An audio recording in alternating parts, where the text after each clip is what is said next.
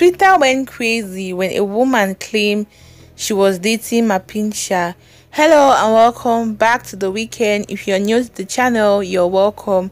Please don't forget to like, comment, subscribe, hit the notification bell to be able to watch our uploaded videos.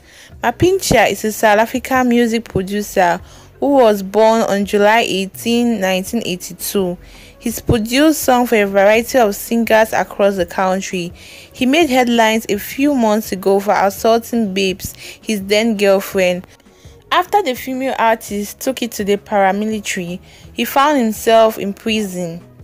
After a series of failed attempts, they finally acquired one from Gala Records in 2004. They released their debut album, Zozo, with Kid under the label. They gave a poor performance on the CD. Their following album, Second Round Knockout in 2008, was released under a new label, Afro Entertainment. They had a good sale when they sold 2,000 copies. They also won a Metro FM award for Best Creator, which added to their success. It was nominated for a Channel O award in 2008. A song from the album Winner was nominated for Song of the Year at the 2008 Summer Awards. Undisputed was their next album to be released. They had to work with DJ Fisherman and DJ Tira to make the CD a success. Pound for Pound was released in 2011 and Made in Africa was released in 2019.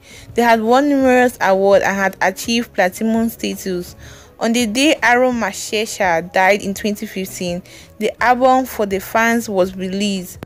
The record was renamed Best Creator Album and Best Duo or Group of the Year in the honor of the group members. The prizes were also dedicated to the lead members of the group. Mampintsha released his solo studio album, Gentle Dawn EP, in 2018.